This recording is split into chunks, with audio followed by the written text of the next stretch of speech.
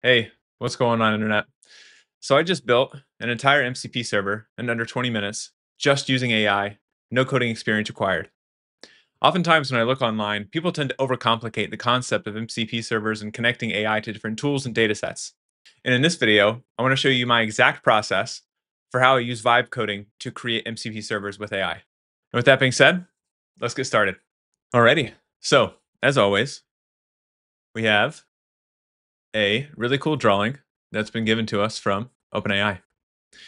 Now, in this drawing, we have an individual that is creating an MCP server. So instead of going through the process of explaining exactly what MCP servers are in this video, I'm just going to give you a quick rundown and then I'm going to talk you through my process of how I create them.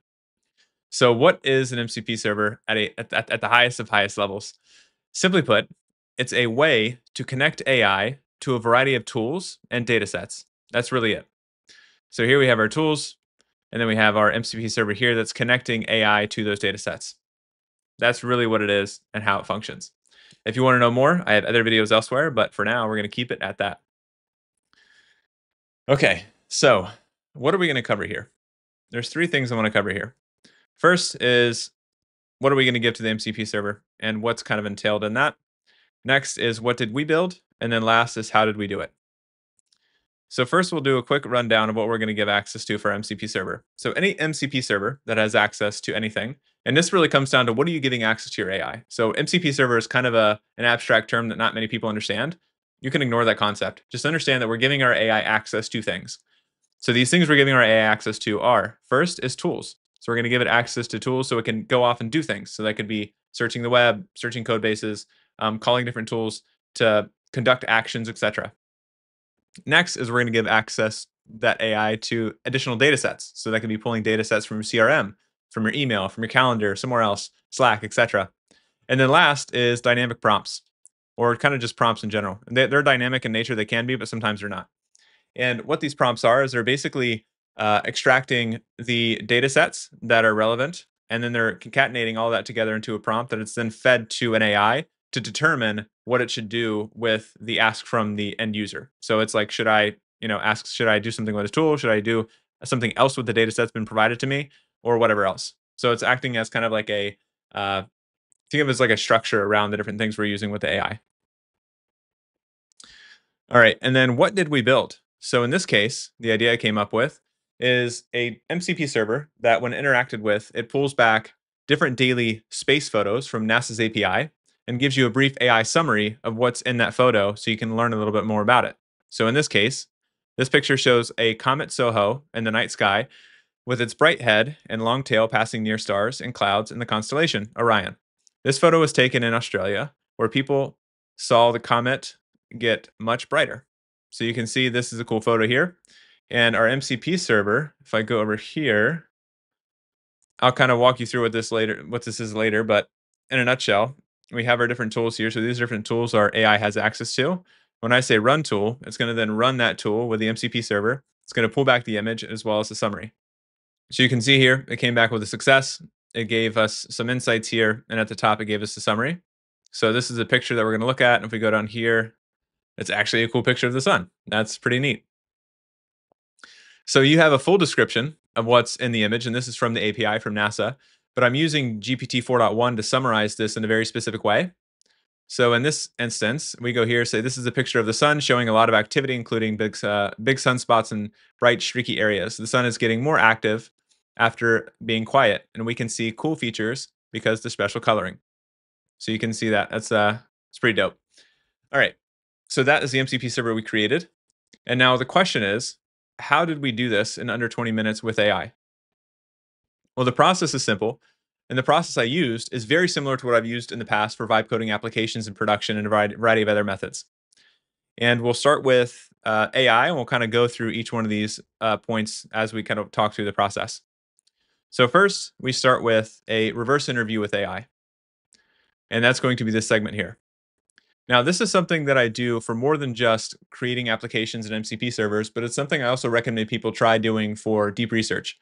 So if there's a specific type of research you want AI to do, I recommend having the system prompt you create to pass off to the AI to do the research derived from an interview with another AI.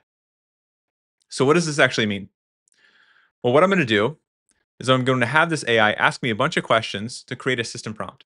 The system prompt I'm going to create is going to then be passed down into this section here, which is going to be me creating a Claude project or a ChatGPT project that has a baked in system instruction that when I give it an idea of an MCP server I want to create with some additional documentation if I have any, it's going to then spit back to me a blueprint of exactly how I can build this with a bunch of system prompts that I'll pass off to an AI engineer that would be down here.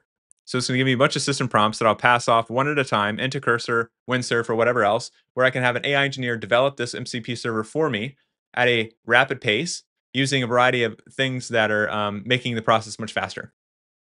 That's the overall flow. So let me show you what an example looks like of this type of interview. So first, you can see the model I chose. Right now, we're using O4 Mini High. Reason being is that it needs to be fast and it needs to be smart. Why?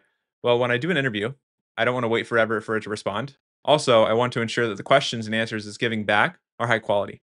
So I have to find a happy medium, which often is a smart but fast model.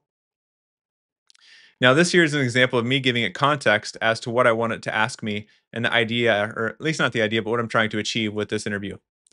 And this is done through dictation. So I use Super Whisper to do this process. I have a hotkey on my keyboard where if I press this button here, when I speak, it's converting my voice to text. If I stop it, you can see that it gives you back the information here. I do that because it saves me time and effort. So it's just much easier to rant at the AI instead of typing everything out.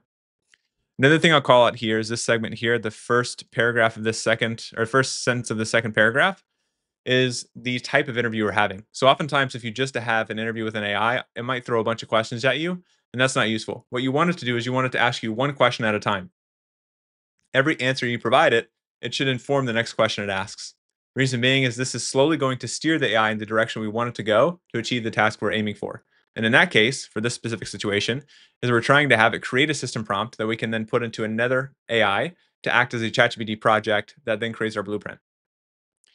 So down here, I've given it some additional context as well. So if you know that you're going to use a certain thing inside of that ChatGPT project, you should specify that. In this case, I knew that I was going to use Fast MCP 2.0 because it's a way to create MCP servers much faster using some sort of scaffolding. And one of the benefits with this interview process is that the questions that are asked aren't just open-ended questions, because if they were, it might be really hard for us users to answer them effectively and accurately. The AI often gives us assistance. One of the ways it gives assistance could be giving examples. So it asks a question and then says, for example, blah, blah, blah, blah, blah. And that helps us have something to choose from. And if it's not giving us just examples, sometimes you can even outsource the answer of the question to the AI that asked the question in the first place. So it's kind of like a snake eating its own tail. But it still is useful if you don't know the answer to a question that it's asked.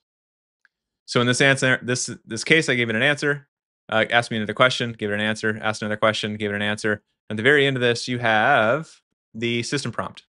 So this is the system prompt we're going to use to have our GPT project create the blueprint for us. And here is that system prompt in a Google Doc so you can see it better. I specifically want to call out a few things here.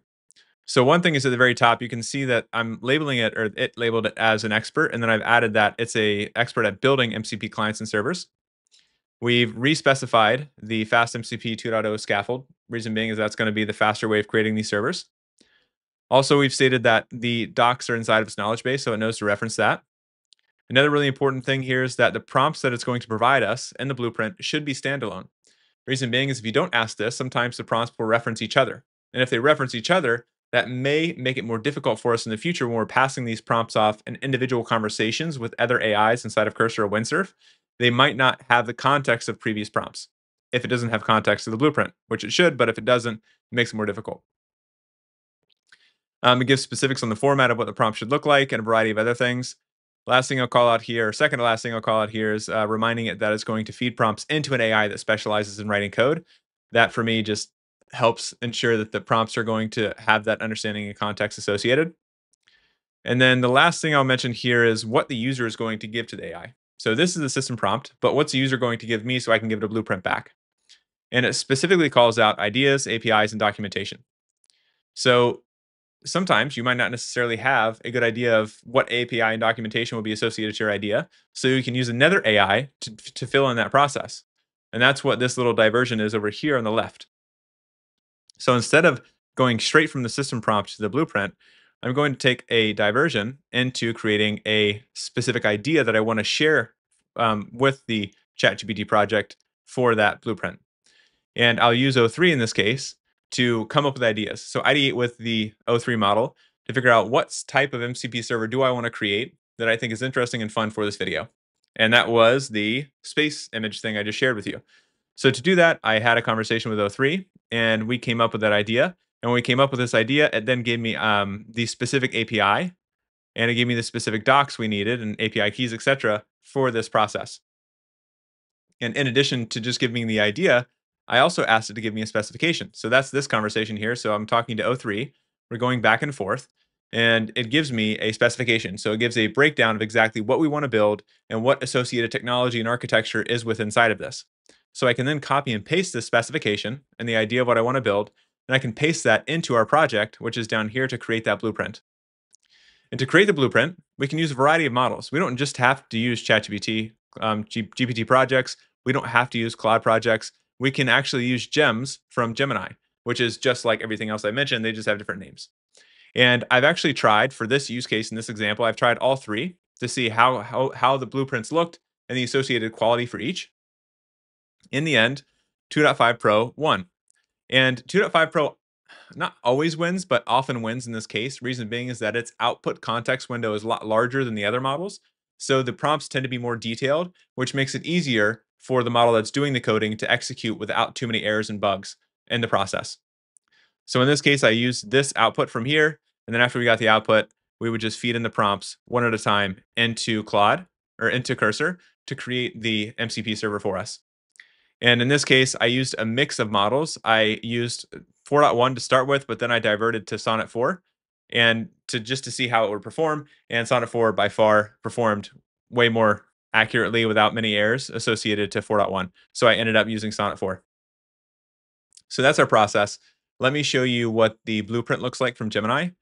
So this here is the spec. So I paste in the spec that I just shared with you from over here into Gemini. And in here, we have an additional note that I added because I wanted to understand that we're not going to use Claude Desktop for the MCP client because that's the way you interact with the server. We're not going to use that. We're actually going to use MCP Inspector, which is what I just showed you previously with the image. And I can just go back here really quick. That's what this is. So MCP Inspector is just a client that you can use to interact with the server itself. But you can use really anything to interact with these servers. And then also I stated, because I know that in the spec they mentioned that it should use streamable HTTP. And that's the newest way to communicate between client and server right now. But there's standard IO, and then I think the other one is what is the other one? It's standard IO, and I think it's SSE maybe. From this thing up. Yeah, SSE is the other one. The reason I didn't use streamable HTTP is because it's such a new one. They just released this like a week ago, and it wasn't necessarily compatible with some of the things I was playing with. So I defaulted to the standard IO because this is local and it's not remote, and I'm not using it kind of in production for anything.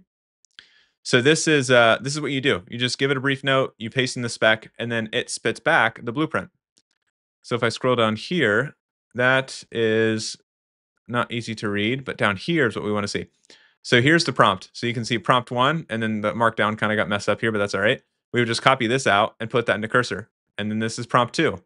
You would copy this out, put it into Cursor. Prompt 3, copy it out, put it into Cursor, etc. And you would go through each one of these, and each one of these you'd obviously have to make slight edits and and minor tweaks as you go because you need to add API keys and things like that. But it's very straightforward and very simple to do.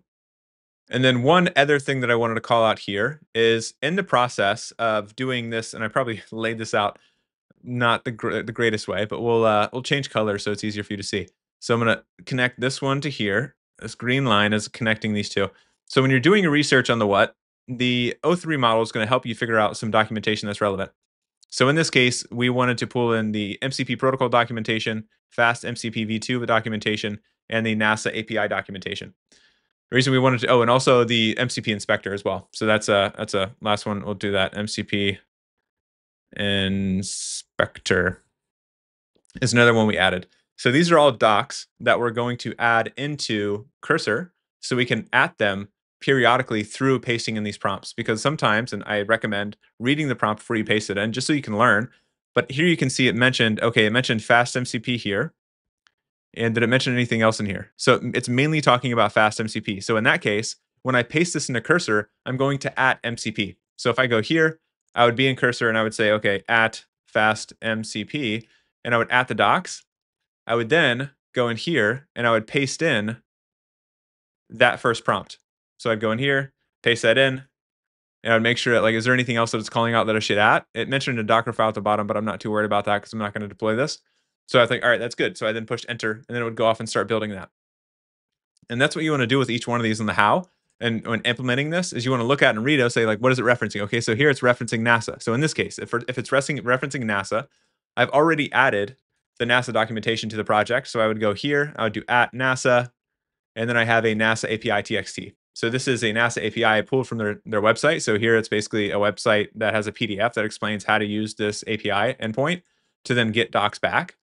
So I basically pulled that in and used that to speed up the development process by adding these documents. Because if you add the documents throughout the development process when you're pasting in these prompts, it's going to avoid errors. It's going to not code in the wrong way to code to an old API or to a deprecated endpoint, etc. So it's just a faster way to do this. All right. And that, my friends, is it.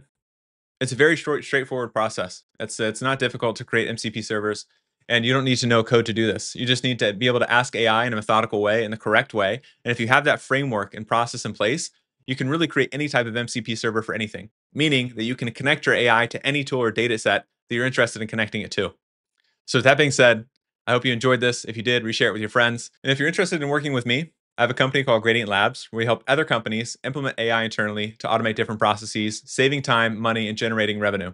So if that is at all interesting to you, below is a link for a 30-minute call. It's a free call to see if there's a good fit between the two of us. And with that being said, Internet, I'll see you next time.